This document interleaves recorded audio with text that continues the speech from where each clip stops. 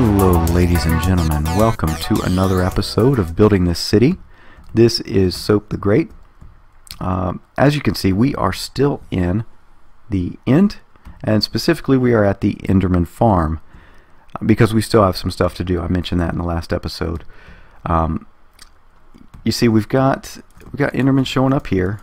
Okay, that's all well and good, but unfortunately we've got Enderman showing up out there as well. And that's a bit problematic, because if they're out there, then that means we can't easily get them here. And if we were to go out there, there's the possibility of major damage to the player. So we need to make this safe for us and for the other members of the server. So we need to make it so that the Enderman can't teleport anywhere. Okay, and the way we do that is to make sure that any space that they could possibly stand on within 32 blocks around them is completely unavailable to them. So that means that any space where the player stands has to be less than 3 meters high, because Endermen are 3 meters. The player happens to be 2, and this space right here is 2.5. So Endermen can't come under this platform. They can go out there, but they can't come under here. The other thing they can do is, well, they could come here because there is no platform right there, but because it's water, it actually causes them damage, and that's why you see all these ender pearls hanging out. It's because they happen to teleport in, and that provides the last hit, same as me doing this. So that's the other thing. Any surface that the player's not going to be on, like the top of the building, we need to cover in water, and that is the first order of business, at least to make it ready for the water. Now, this farm was built on a 2-chunk exact width. So this is one chunk, and over on the other side is another chunk. That means that right across that next block over is a chunk, same as on the corner and the back and all the way around. All new chunks, because this is a chunk border. Now, if we were to build here and then put the water shroud on, what would happen then is the water would flow out and into the next chunk, and that would load up that entire chunk. And I don't want to do that, because I want to make sure that it's just these 2 chunks that Minecraft is doing the mob spawning algorithm in, not any of the surrounding chunks. Even though there's nothing there, it still takes up a little bit of processing power. So what we're going to do is we're going to move this border back 1, and we're going to take out that entire set of blocks, which it's just 2 blocks all the way around. I should have set it up like that to begin with, but you know, hindsight is 20/20. So that's the first order of business, is to move this back and make it, or just get rid of that current border, move it back 1, and then we'll be ready for whenever it comes time for us to put the water on top. So I will bring you back in once I have completed that, and we will move on to the next phase of this project. Alright, ladies and gentlemen, we are back. Let me just show you real quick without angering any of these guys, hopefully. And I'm stuck in water. There we go. Okay. So I've pulled out that whole line all the way around. So this is now 30 by 15. So yeah, 30 that way, 15 that way. So that just makes sure that we're not going to load up those other chunks around. They might still be loaded because of light levels at the moment, but they're going to have less space to calculate for the mob spawning, so it will get the efficiency back up. And of course, we're talking about very minor efficiency losses, so I'm just a bit of a stickler on that. But I pulled out the graph paper last night and started drawing it out, and did a little bit more this morning, and I think I've got the final floor plan that should be able to handle all the features I want to put in here. And so that's going to be the next step, is laying out the floor plan. So it'll be digging out some of this stuff, because we don't need to go this wide. We'll be digging out some of the back as well, because we don't need to go that far back. There's not a lot of stuff to put back here. just a little access point, maybe some extra storage or whatnot, but I don't know. We'll figure that one out a little later. The main interest is up here, so I'll be digging that out, bringing the floor up to y equals 2. It's currently at y equals 1 over there, and then we'll go from there. So I'll bring you back when the floor plan is done and show you around and what my overall idea is. So I will be back in just a moment. Alright, ladies and gentlemen, we are back. So let's just take a look at some of the progress. We have moved the little construction shack that is now under there, and I've started on this platform. It's going to be 4 wide going all the way back to the end island. Let's get under here in the relative safety. Okay, so I've got a temporary roof on. This is just to keep the Enderman from coming out here. It's temporary, at least in this spot, because the enchanting room, which is going to go here, is actually taller than this roof is. So we'll have to work that in, but it shouldn't be an issue, because once that roof gets in, it's still only 2.5 max. I think there might be one spot where an Enderman could get in, but I'll work on that. I'm going to put an auto chicken cooker in here. That also goes above this roof, which is at 2.5. We're going to have a bunch of storage in here just for ender pearls. We're already getting started on those. You see that? 2 double chests. It's crazy. Constantly get them. And these are just my my construction material. So storage area for enchanting projects and stuff like that. So that is it. Let me just point out the floor plan area is a lot smaller than the 4 chunk area that I used to have. So I had to go around and dig a bunch of that out, but it wasn't a problem. Just hold the shift key down. And then back here, there's a lot less space as well, so I've rounded it off as much as I could in, Minecraft with all the blocks, but it just took a couple of the edges off and kind of softened that. I'm going to have a wall right here, and this will just be like a maintenance area or something.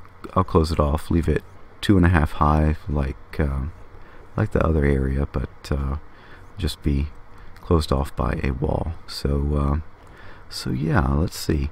Next up is the enchanting room.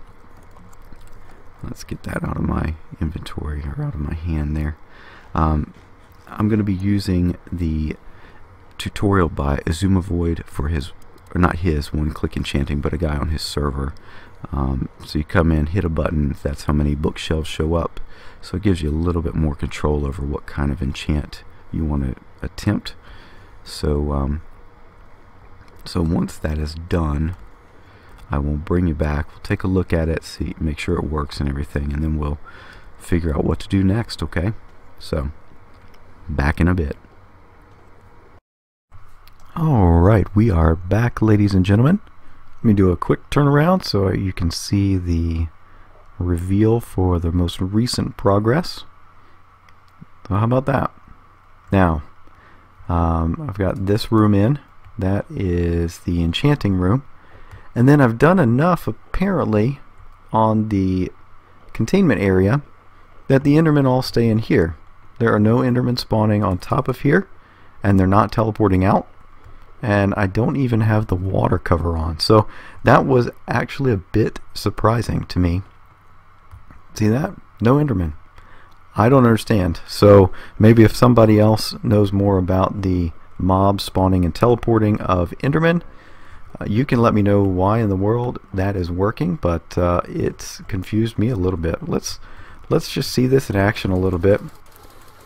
I've turned down the volume so that it's not as noisy, but it's still pretty bad. And here we are, just going back and forth. And I don't think there's any way I can actually clear this whole area out. Maybe if we had 2 people in here, it might happen. But yeah, you can just see all the XP orbs hanging out, and they'll be littering the floor too, along with the ender pearls. Up to 35, no 25. And I'm doing this so I can show you the next piece, because the last one, the last cut was for the enchanting area. You see all that? Yeah. Alright. We're good. We got 30. So this is the one-click enchanting room that Xisuma Void did a tutorial video on, and it's actually by a guy on his server by the username of Jerry Brano. I am going to put a link in the description for this tutorial so you can go check it out. You could probably also check out Xisuma Void's server and go check out Jerry Brano's plot.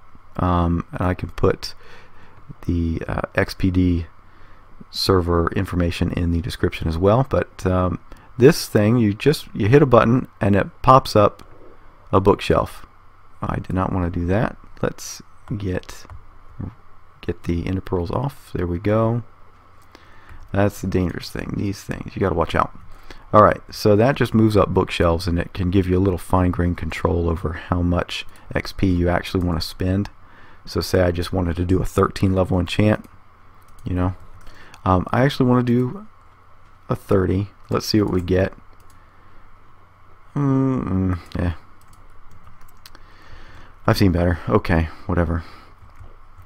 So we'll just go put this into our chest that we're slowly but surely filling out. And let's go take a look behind the scenes. Oh, real quick.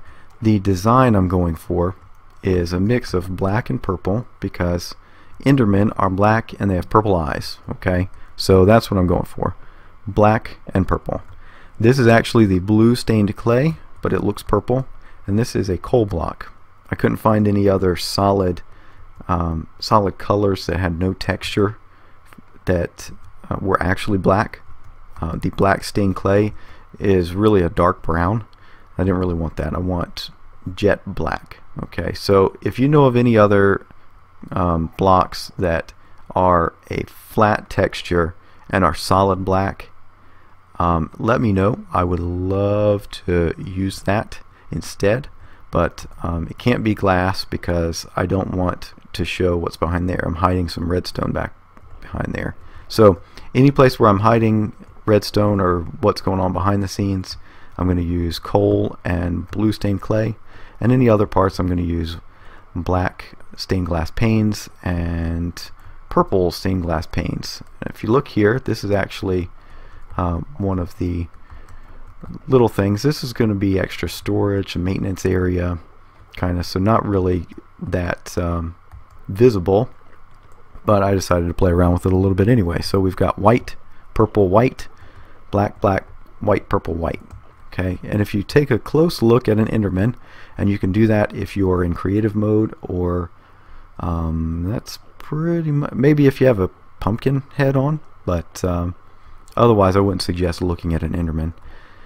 But this is the this is actually what they look like on their eyes. So it's white, purple, white, and then a little bit of black in there, and then white, purple, white. So that's their eyes. It's hard to see from close up, and you really have to be far away to really be able to see it, and that's not actually going to happen because that's the void out there. Okay, so yeah, if you look here, I've got this opened up, and that's because I am looking at trying to fit a dual piston extender to make a flush door off of this block. So like hit a button or something up here, or I don't know, I'll figure it out. Hit a button here and then it opens that up. I don't know, we'll figure it out. I may not have enough room to do it, but we'll see. Let me just show you real quick too. I am building up ender pearls like crazy. So there's those, that double chest is almost full. That double chest, oh, there's a little bit of space there. Let's fill that one in. Okay, that double chest is full. So 2 double chests, and then another one almost done. So yeah, you get bunches of ender pearls, and eventually I'm going to put in a trash can, and that's the next part to talk about. Okay, I want to finish this whole project in this episode, so that means this whole area, okay, this whole design, and then the hallway out to the main island and then the vertical drop from the main island to here. I want to finish that in this episode, so we're going to speed things up. So when I bring you back in, we'll have a little automatic chicken cooker here, some more tidy storage, so I'll tidy all that up, and then we need to put out some anvils, and then I'm going to put a beacon on the top. We're going to get speed and regen so that the speed will help us just go back and forth as fast as possible, and the regen will make it so that we don't have to worry about eating so we don't have to clog our inventory with food. We can just come over here with whatever we need to enchant or repair, and then on the way back out just grab some chicken and we'll be ready to go. Okay, so yeah, the chicken cooker, storage, anvils, little trash thing, and then the overall design will be complete. You can see some of it coming together. This area is almost done. I might switch that up. I'll point that out after the break if I change it. But dark oak wood in the ceiling, and then I didn't point it out back here, but the lights as well. So if you go up here, it's just a piece of glowstone in the ceiling and a trapdoor over it.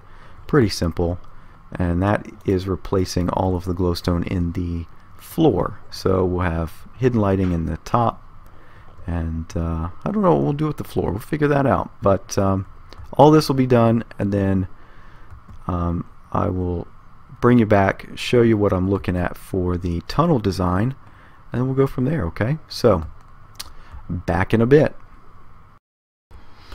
Alright, ladies and gentlemen, we are back, and you may notice I have 30 levels and a book, so we're gonna take care of this real quick.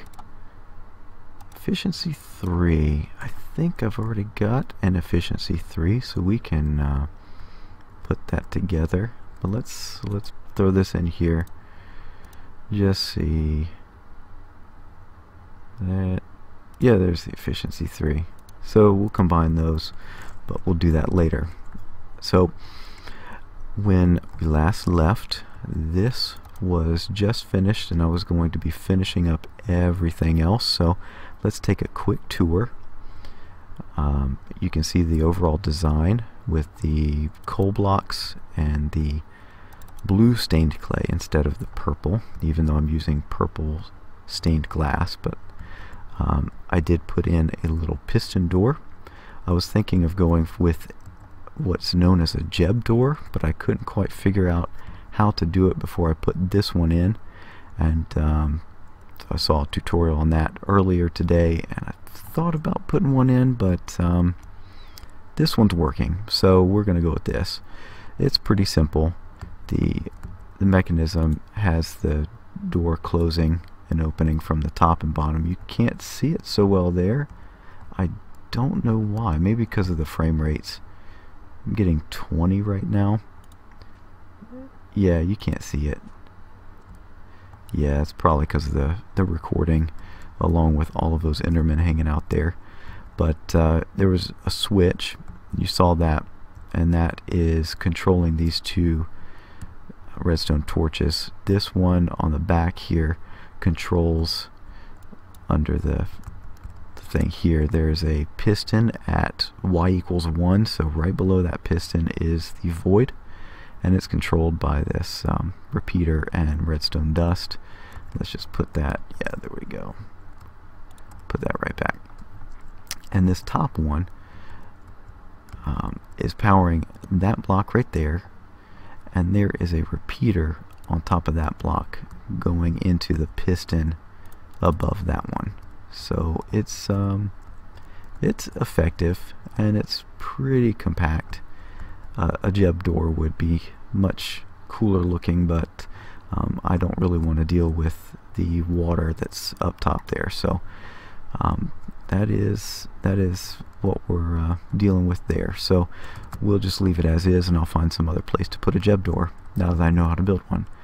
This thing right here is a little trash can, and you have to go into the little maintenance area back here and put carpet all down, mostly to hide this redstone.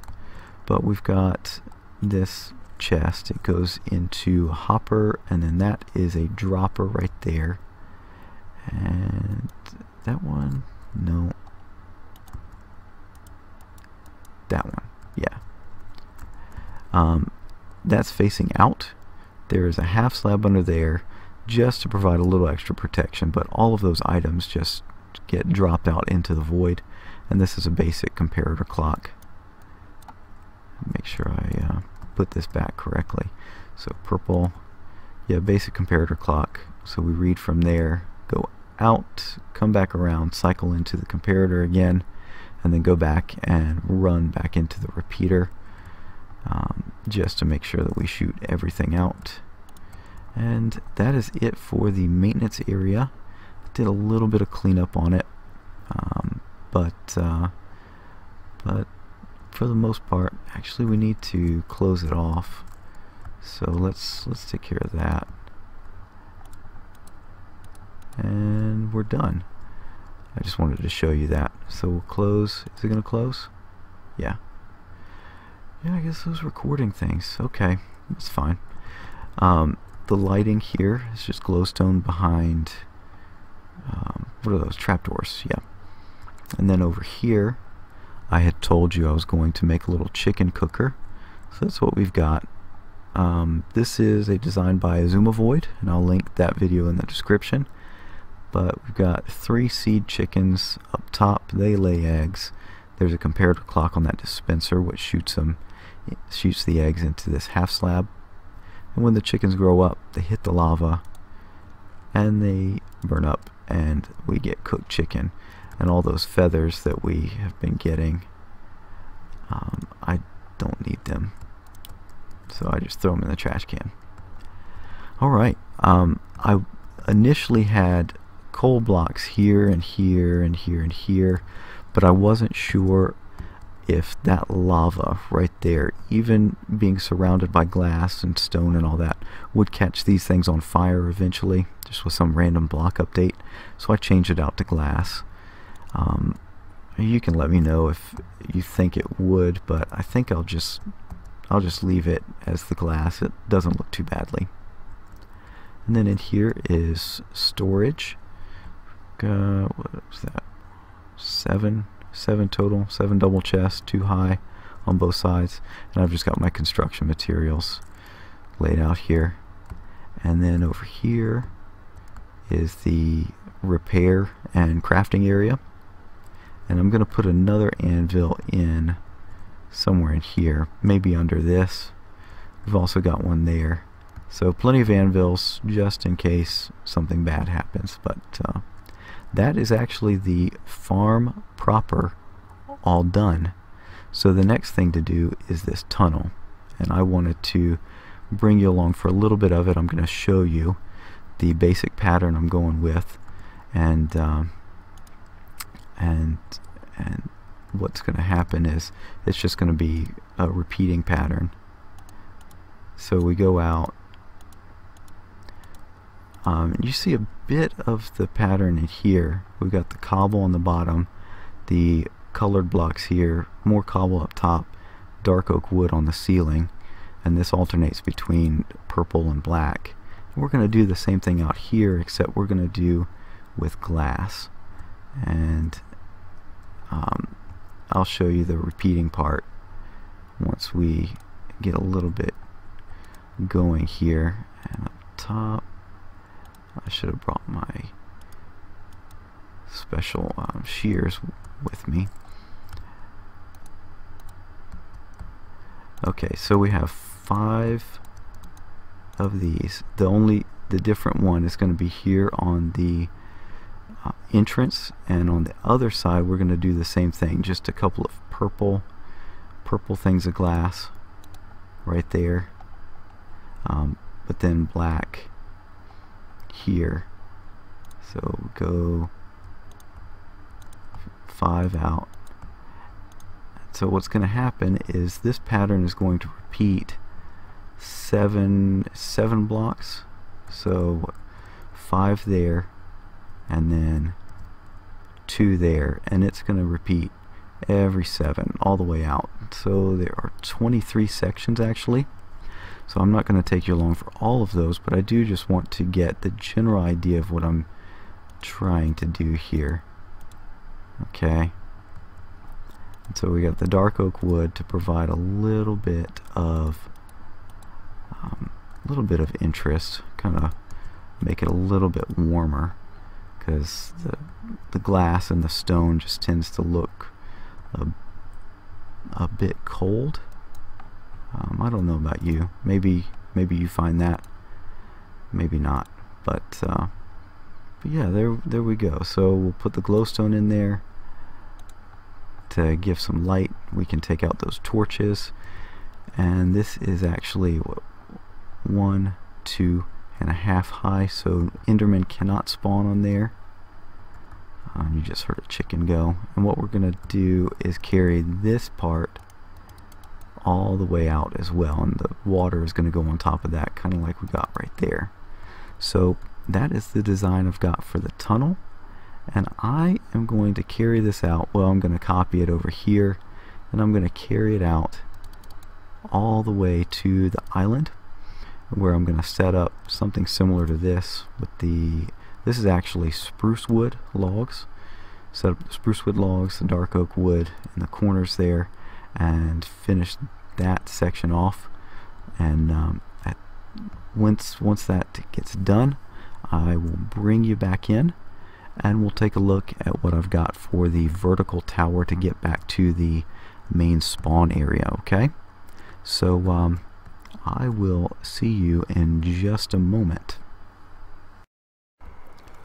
Alright, ladies and gentlemen, we are back.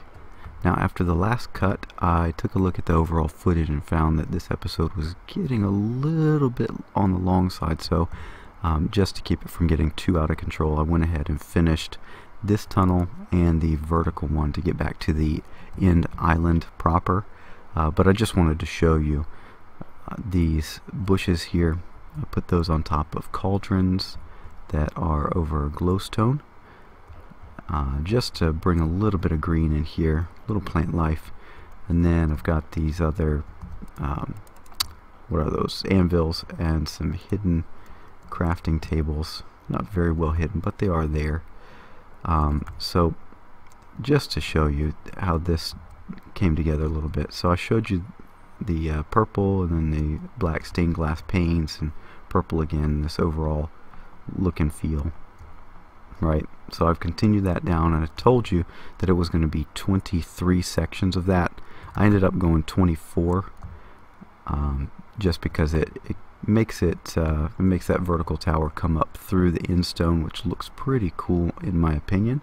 But we will go over there and take a look at it. Let me show you real quick here. I've got the speed and regeneration effects going. That's because there is a beacon. And I forgot to show you that, but it's up there above the above this roof here, and it's covered in water. We're not going to go look at that, but let me cut real quick, and we'll go over to the vertical tunnel and see how that came together. Okay. Alright, so we are here at the other end of the tunnel. So let's just take a look real quick. I made this vertical one 2 by 3. And we've got the vines here, and let's go on up just to show you.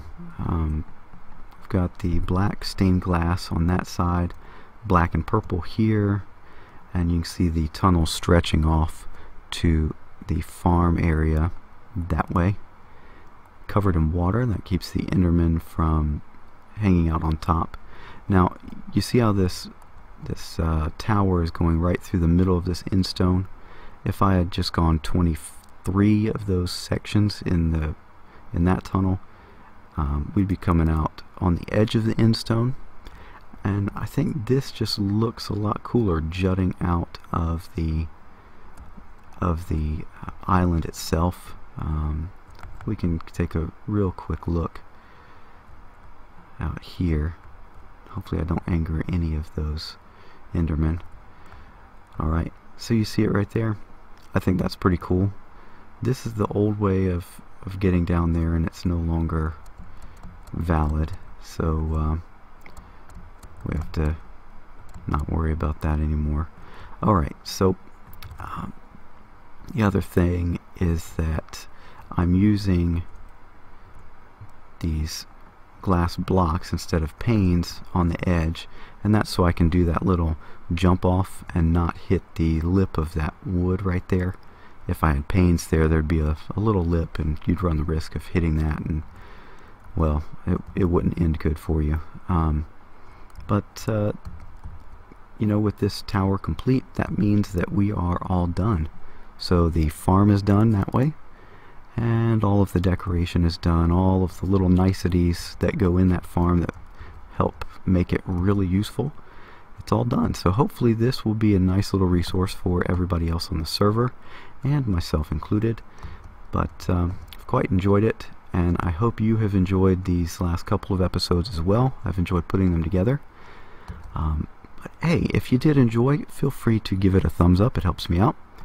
If you really enjoyed, feel free to subscribe. We put these out every Saturday, barring any other major emergencies, but so far so good.